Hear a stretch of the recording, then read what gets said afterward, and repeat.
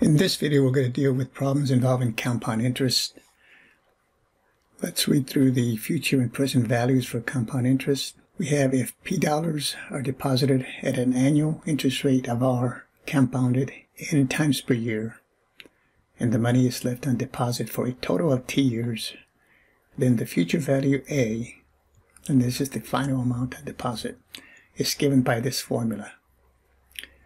Again, P will be the present value, or you can think of it as the principal, and that value is deposited for a period of, say, T years. R is the given annual rate, and N is the frequency of compounding. So if it's annual compounding, N will be 1, semi-annual, N will be 2, quarterly, N will be 4, that's every 3 months per year. Monthly, that'll be 12. Daily, it will be 365, and so on. Present value P is given by, so for the second formula, we simply solve the first formula for P, and you get P is equal to the value of A, again, which is your future value, over this quantity here, same as what we have up here.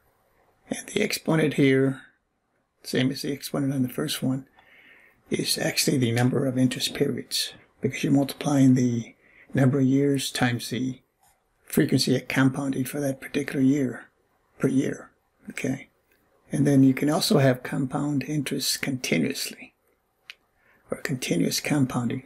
That means basically interest is converted into principal every instant, okay? So in this case, we have A every instant, or it could be, if you want, every second. So more convenient to use this setup for that case. A equals to the principal or present value, E to the RT, R again the given rate, T is the time in years.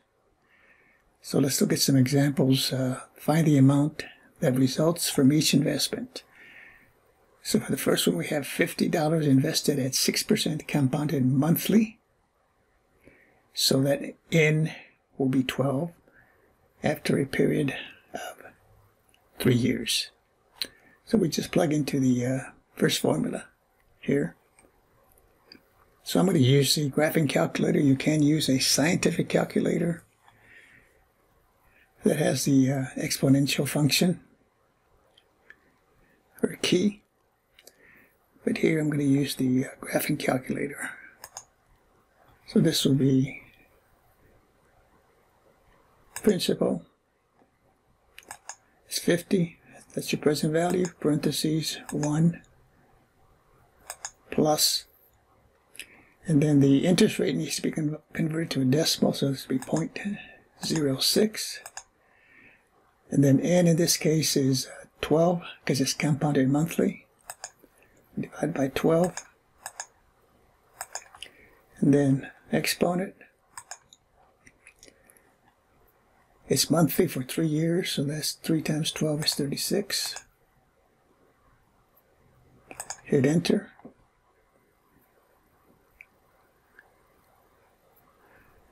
So the future value, or the amount that is generated by depositing $50 for 3 years at 6% compounded monthly, is 59.83. Round off to 2 places since we're dealing with money. So $59.83. Clear this.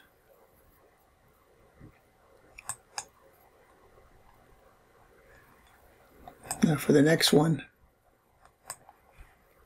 we have $700 invested at 12% compounded quarterly. This would be quarterly here for 5 years. Okay, so those are the values that you're going to plug into your formula. So 700 parentheses 1 plus 12% again is a decimal, would be 0.12. And since it's quarterly compounding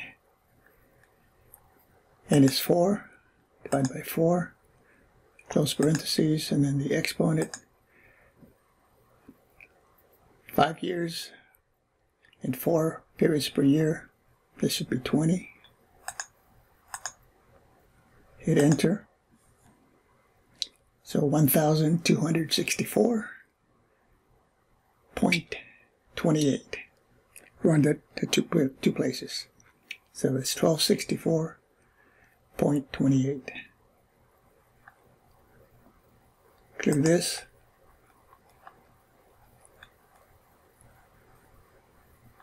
And for the last one, $40 invested at 7% compounded continuously after a period of 3 years. Okay, for 3 years. So in this case, we have to use the formula for continuous compounding right here. A equals to principal e to the RT. R is the given rate, and T is the time in years. So this will be 40.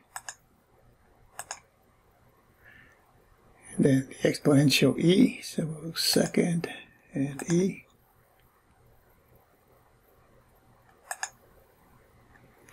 And then the exponent then is going to be 0.07 times, and it's for 3 years. Hit enter. And this comes out to, round it out to two places, $49.35. 49.35. Follow up with possibly some more problems similar to this or other applications. For now, that's the end of the video. Thanks for watching. We'll see you next time.